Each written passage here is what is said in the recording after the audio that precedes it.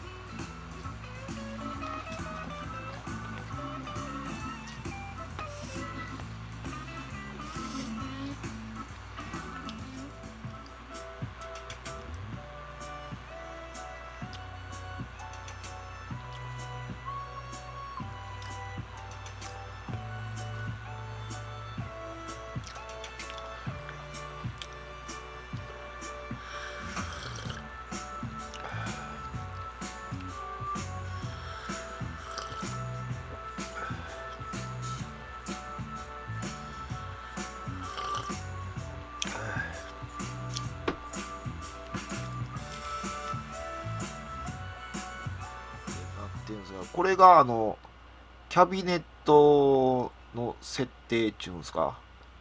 まあアンプに対してのキャビネットの設定。だから、マーシャルやったらこのはいはいって、切り替えてやってくださいよいうのが、まあ設定がね説明書にも書いてんで、それ見て設定したらいいと思います。なんのこっちゃわからん。もう一回行こう。はい、今日の晩ご飯はスーパーで買ってきたお惣菜の、アジのフライとほうれん草のごま和えです。いただきます。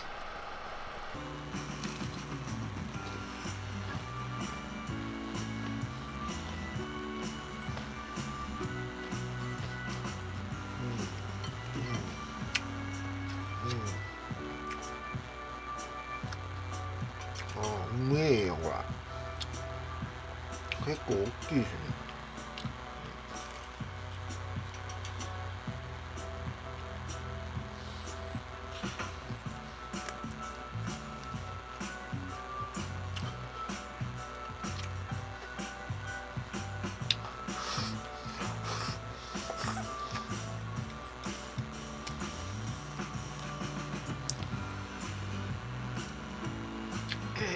今日6日の支出は668円です。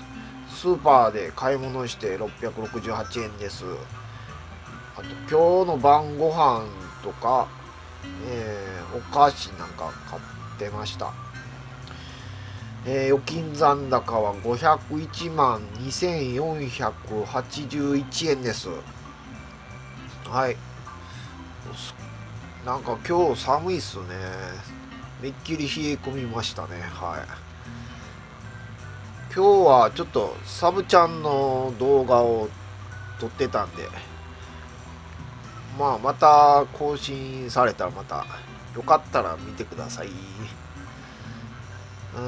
なもんですかね。